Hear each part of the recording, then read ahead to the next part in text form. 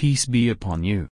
In this video, we present a scientific miracle of the Holy Quran, the fertilization of the clouds.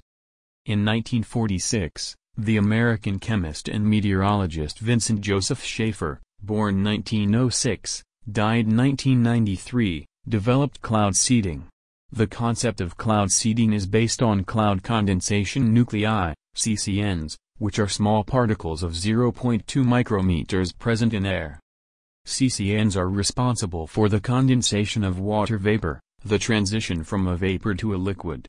The amount of CCNs in the air is about 100 to 1000 particles per cubic centimeters. As the wind blows, air and its content of airborne water particles and CNNs are swept away. Due to the wind, the air rises and cools, and because it cannot hold all of the water, clouds are formed. As water vapor condenses into larger and heavier droplets of water, precipitation forms in the clouds and rain falls.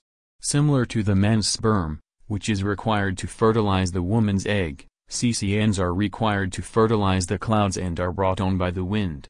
Therefore, this process can be simply described as fertilization of the clouds by the wind.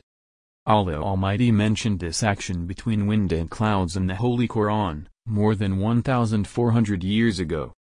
Chapter 15, verse 22, And we send the winds fertilizing, then send down water from the clouds so we give it to you to drink of, nor is it you who store it up. In the Arabic version of this verse, the word used for fertilizing means to impregnate or fecundate. This description by the Quran verse is absolutely accurate and agrees entirely with modern earth science. Thank you for watching this video.